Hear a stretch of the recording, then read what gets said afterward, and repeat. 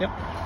Okay, testing the CTek installation, Smartpass120s ds250se. Vehicle starter battery voltage 12.41, 12.4. Battery bank voltage 13.3. Not decharged very far at this stage. Concern is I'm not getting the full amperage from the Smartpass. I seem to get 20 amps come through from the D250. Alternator light appears on both. It was staying stable.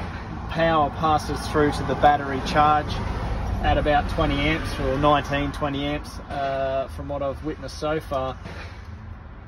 Alternator powers accessories the way it's meant to, but no charge is passing back to the battery bank through the Smartpass. There you go, a bit of backfeed. I'll start the car now.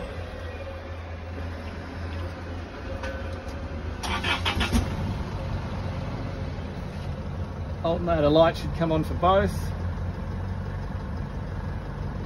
Alternator light active for both. Alternator charging accessories, alternator charging battery bank, no alternator charging to the battery bank as well. So I'm getting, there you go, 20 amps. So back to where I was. Alternator charge on both. Alternator charge going to accessories, that's fine, that's great. Alternator charge through the ds250 going to the battery bank, supplying 20 amps of charge. Vehicle has a 90 amp smart alternator. Smart alternator trigger wire is connected up behind here.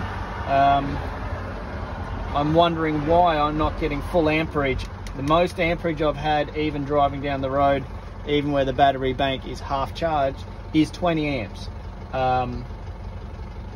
Not sure what to do next. Thank you.